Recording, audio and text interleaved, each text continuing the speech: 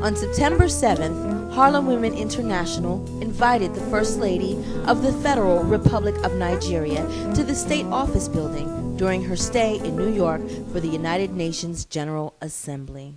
But on behalf of Congressman Rangel, we welcome the First Lady of Nigeria to our country. Also, the Congressman brings his greetings to the Queen Mother, Harlem. Thank you. And really, it's no presentation, but we just want to present the First Lady with a special recognition from the United States Congress.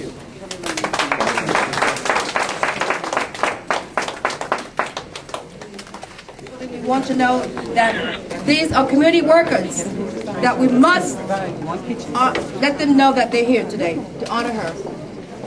On March 8th at the UN, we're going to be celebrating all mothers of strength and courage around the world.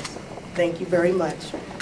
And we have Bill Thompson, Thompson's office. I divinely and respect all of you. On behalf of William C. Thompson, Jr., first African-American controller, I greet you on his behalf, and he wishes he could be here and couldn't be here. At one time, I thought I was in Nigeria. And then when I look around, I say, oh no, I'm still in New York. Thank you very much for the love, for the care, and the kindness. And I promise you that I will come back, and I will not, because even when I leave, I will take some of your numbers so that we can continue communicating. As she said, you don't value a mother until she is not among us.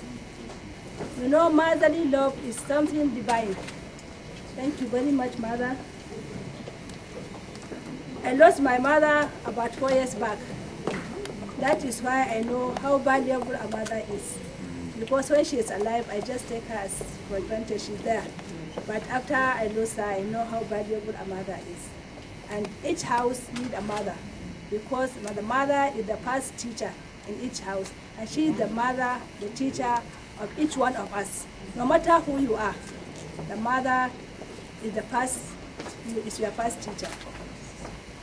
We need peace, as they say. Peace is the key way to the progress. When we are fighting, when we are killing each other, there will be no progress. And the two religions, either Christianity or Islam, none of the religions say thou shalt kill.